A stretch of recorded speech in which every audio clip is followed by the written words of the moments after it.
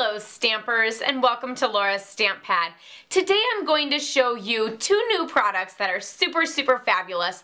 One of them is this amazing background using the Brusho Crystal Colour, and the other one is getting that perfect swag in all of my banners using the Stamparatus tool. So let's get started. First we're going to create our background, so let's bring in some grid paper so that we don't make any messes, and a piece of watercolor paper.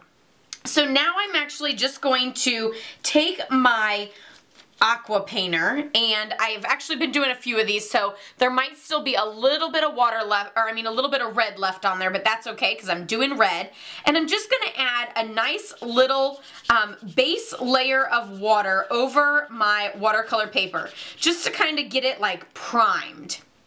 And you can see it's already ran out of the red. Now I'm going to take my Brusho Crystal Colour, and this is the Brilliant Red. And of course, you don't want to open it. You just want to put a little thumbtack or a little hole in the top. And then I just leave the thumbtack in there all the time, but you could always put a piece of tape over it if you wish. And then I'm just going to tap some color on. You can tap as little or as much as you wish.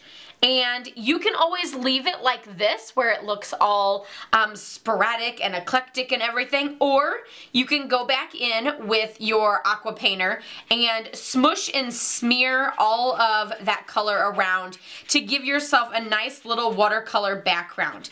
You can of course go all the way to the edges, or you can always stop in the middle with you know, just a light little back and forth like that.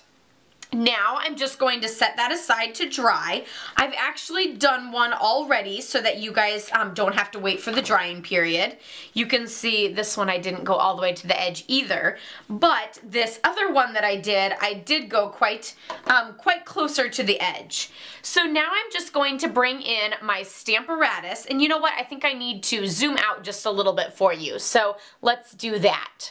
Okay, so here we have the Stamparatus, and I have the piece that I'm going to use, which is already nice and dry, and I'm actually going to use the banner, which is from the In the Trees stamp set. So it's this fabulous stamp set that has that awesome banner. It also has the string of lights, and then this banner that you can always use right here with that to tie it to the tree, or to tie it to the edge of your project, or something like that.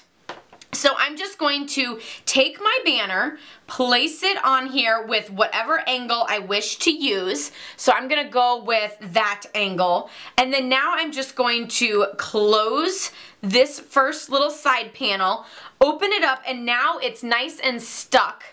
Maybe let's move this over a little bit. It's nice and stuck to my clear mat so that I can now use it to stamp with.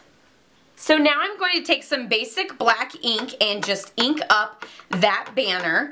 And of course, if you don't get it completely inked up, that's okay, because you can just stamp it again and it's in the perfect spot. It's also okay if you end up getting ink on your clear plate, because don't worry, you're not going to have to worry about it getting all over by pressing here, because that magnet will hold it in place. So here we go, we stamped our first one. Now I'm just going to take it down one full notch. So I was up here and I skipped this notch and went down another. So I don't know if you want to call that 2 notches or 1 notch. But I skipped 1 notch, and now I'm just going to ink this up and stamp it again. I think for this one I'm just going to do 4 little banners. So now what I'm actually going to do is I'm going to take the stamp off, and now I'm going to angle it in the other direction. So I'm just going to angle it going this way, and I'm going to pull this back up to that very first notch and pick up our stamp. And of course it did leave a little residue behind, but that's okay because we're going to stamp this in the exact same spot again anyway. And then notch it down 2 and stamp again. Just wanted to make sure that that magnet wasn't in the way. I could also put a magnet up here as this is kind of flopping forward, but I went ahead and I decided that I didn't really need the magnet. It probably would make it a little bit easier so it wasn't flopping up, but my paper isn't moving, so I'm okay.